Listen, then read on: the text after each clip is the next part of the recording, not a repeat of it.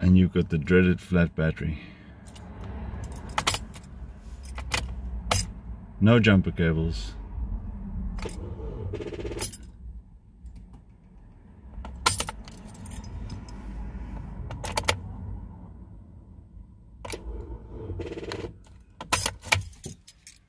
What do you do? Well, you can make an emergency charger that'll get you out of trouble from just a light bulb and a diode. That's it. That'll get you out of trouble. I don't recommend anybody do this because it's mains electricity and it's not isolated, so you can get an electric shock from the battery while charging, so it's not to be touched while using this circuit. But in emergency, it'll get you out of trouble. But you should not build this. So all you need is an electrical cord with a plug on it, a light bulb, a socket, some means to attach the light bulb to a bit of wire, diode,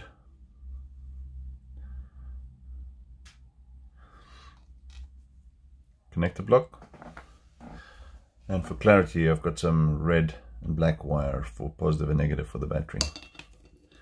So this will go to the battery terminals, this side. So all you really do is you feed the live into your light bulb socket, like so.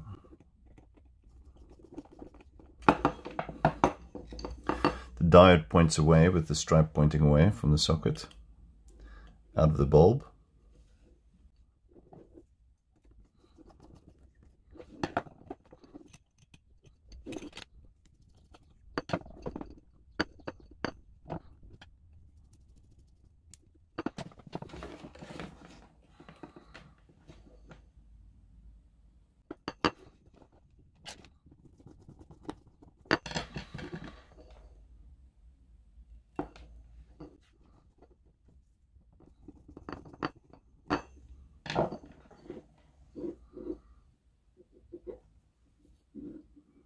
That's it done.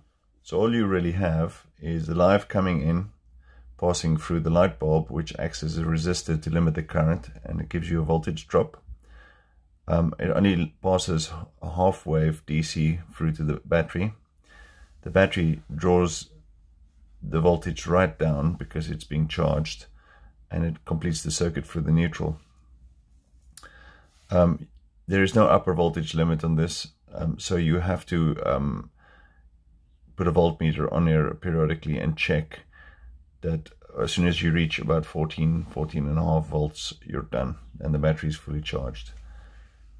Of course, this must be considered live everywhere in this circuit, so you cannot touch the battery terminals until the live is disconnected. It can only be used in emergency. I would never recommend anybody do this because anybody that touches this can get a shock. So the neutral goes straight through to the negative of the battery.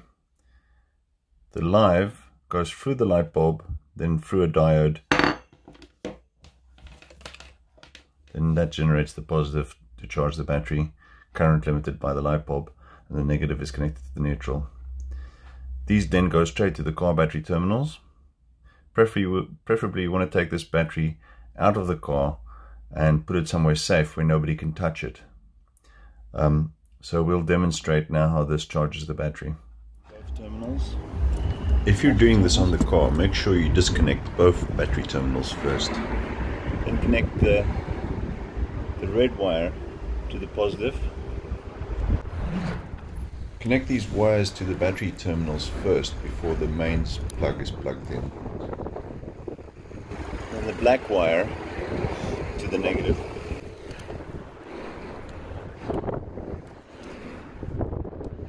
This charger is very rudimentary. This is if you have no crocodile clips, all you have is a light bulb and a diode you probably salvaged out of some bit of rubbish electronic you found somewhere. Light bulb.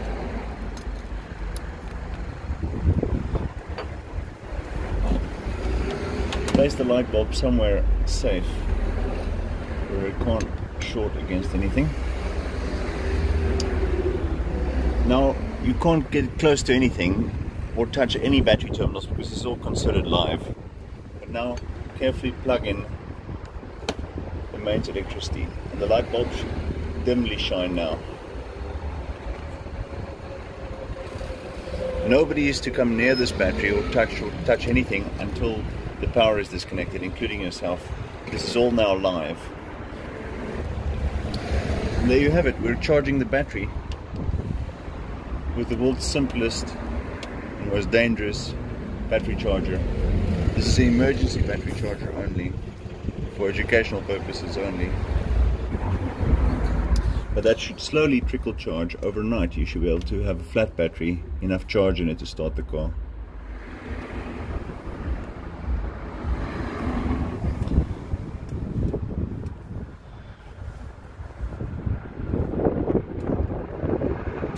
Thousand years later.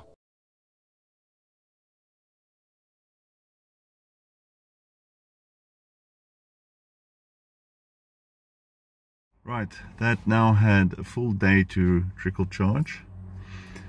So let's turn the ignition on. See if she starts.